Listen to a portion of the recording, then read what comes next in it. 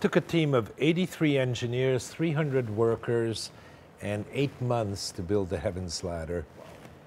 And it took about 40 minutes to get it up to speed with all 810 cabins moving on a 2-kilometer chain.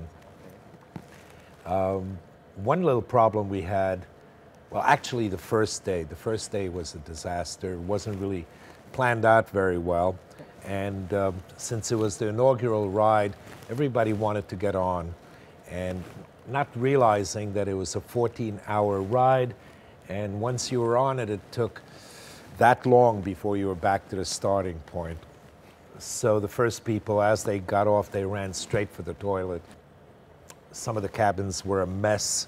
We realized that we hadn't really counted how many people got on, so there was confusion about how many people got off, and we had to stay there all night just to make sure that we got everyone. Some of them were freezing because the high altitude, you know, they were in the jet streams. Workers didn't come home. Their family members came to the plant. They stood around waiting, and we told them, yeah, they'll come back. They'll be back soon.